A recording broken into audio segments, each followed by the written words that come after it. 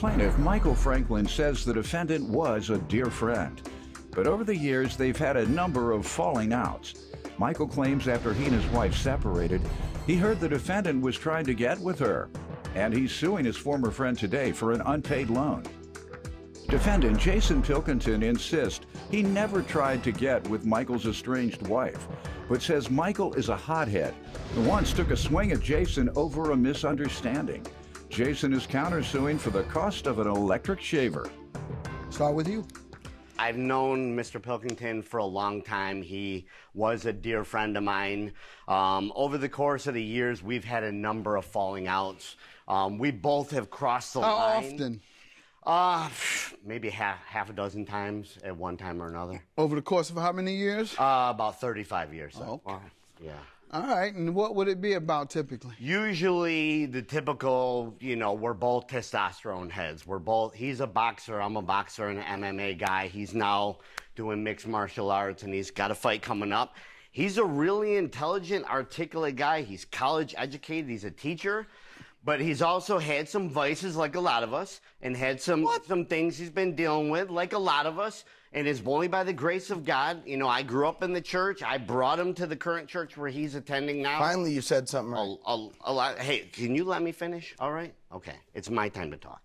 All right. So with that being said, through the years his father actually had me swear right before his father died, who his father was like a father to me. Don't bring my dad in this. He was like a father to you. Yeah. Well, my father didn't like you because you can be a scumbag.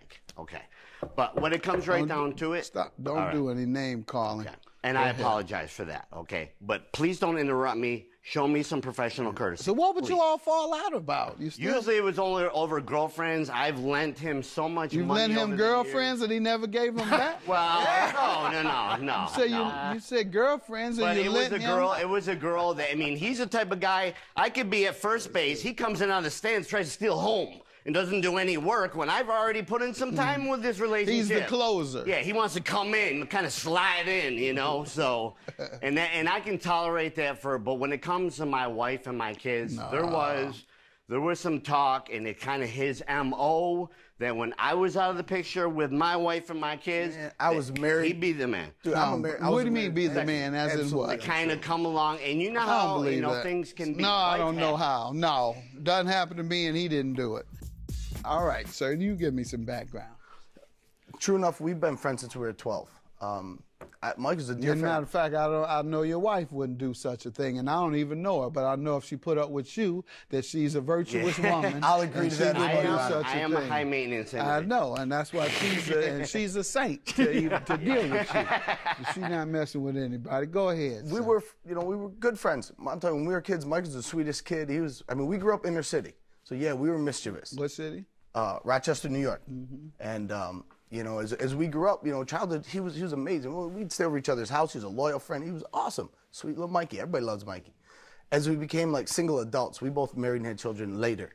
When we were single adults, things were different. Like I went away to college, or I was going away from my profession. When I come home, I had a house, and Mike come stay at my house. And true enough, in 1999, he brought me to Victory Church.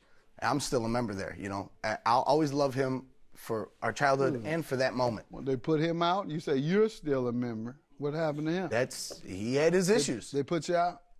Okay, no. What happened? He's straight. All right, and can we put a button on his lip for a second? I want to hear why Victory put you out. Well, because my wife's ex-husband and his girlfriend were attending there. I chose to leave volitionally because I was uncomfortable because he was trying to start a smear campaign, kind of what he's been doing since I've been on the picture with my wife.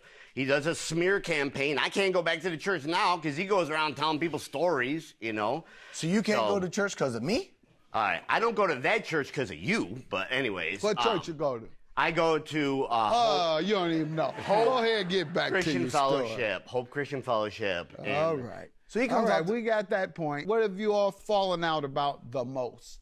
Girls? That or him taking swings at me. Swing at you about a girl? About a girl in my own home.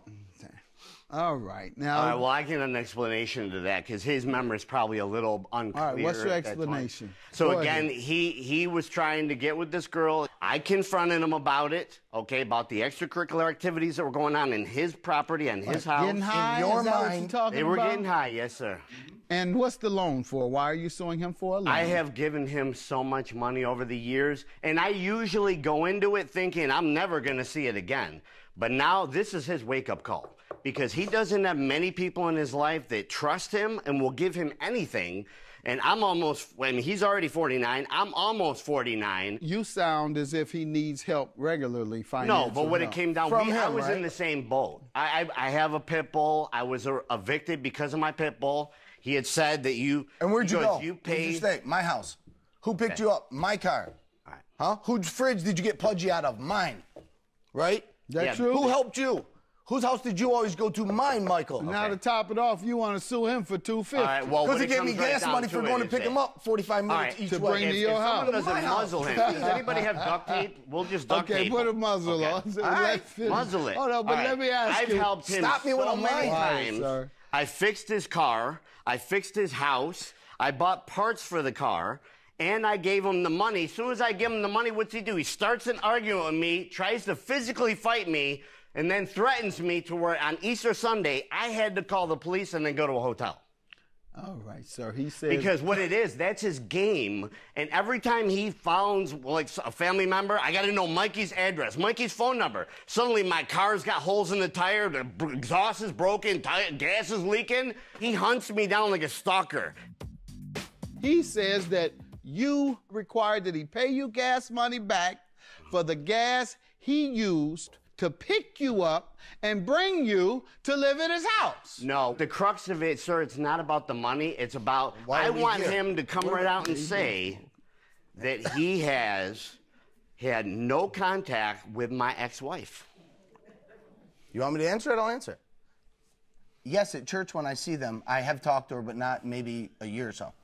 Well, there was talk that there was a whole lot more Never contact came out than of he's never alluding came out of to. our church. Came Yeah. out of your head, dude. Well, ultimately what it comes down to... You blamed me, that's your his brother, MO. and every other human you could about that. And the truth is you never took responsibility for your own actions. I'm going through a divorce right now. I'm fighting for custody. His for my- second You divorce. allege your brother was fooling around Yes or or no? trying to fool I with don't your know where wife? did that come from. I never said You that. never alleged that? Okay. No, but where did that come from? I never said that to you. I don't know. He said it, and I I'm said it. asking you Yeah. to either Well, deny yeah, or well, agree to it. You know I how gotta when, get rid when of a you. man... Your counterclaim for an electric shaver. How does he owe you for that? All right, here's the thing.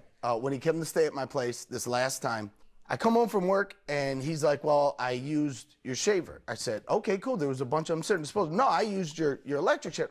Dude, I just bought that electric shaver. Why would you? I mean, that's like, men know that's personal. You don't use my electric shaver. So now I ain't been able to use it since. I'm not gonna use that. He's like, well, I've been homeless for 3 weeks, so I need, right. So now you're gonna use my personal electric shaver? No, well, now it's yours. You owe me $60. What do you say to the electric shaver?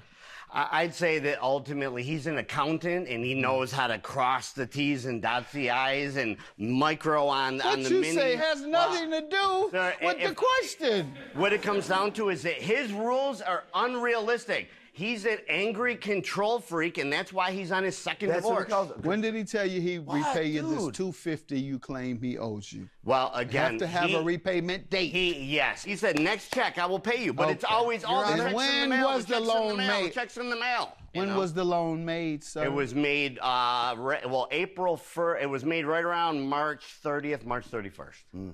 But the shaver was a brand new shaver. I mean, a little alcohol. This is a guy to Sir, walk what up do and you start say? drinking out of I my would Did hand. like you to- borrow $250 or agree to repay No, him sir. $250 No. for any expenses he made towards you, towards gas or anything I else? did not.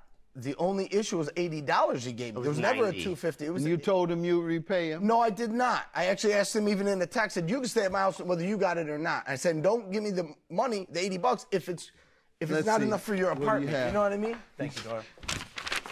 Well, the text is All self-explanatory. right, sir. What up? This is plaintiff. Well, I would, yeah. On my way to a date. That's what he's saying. Hey, can you give me $80 and still get your apartment? Plaintiff says, yes. You say, you sure? Plaintiff says, yes. when you coming over, defendant says. So it seems like it was in exchange for the use of his apartment, sir. That's initially what it was going to be. You mad about your wife. This man ain't mess with your wife. Get on out of here. Oh, this craziness. Your claim is dismissed. Judgment for the defendant. Counterclaim, $60 for the electric shaver. Have a good day. Thank you, Your Honor. He could talk his way out of hell. I forgive him. He's my buddy. But I got to keep healthy boundaries with him now. I got a child. So that's what's most important. You should be thinking along the same lines. He could lie through his teeth and God himself would almost believe him.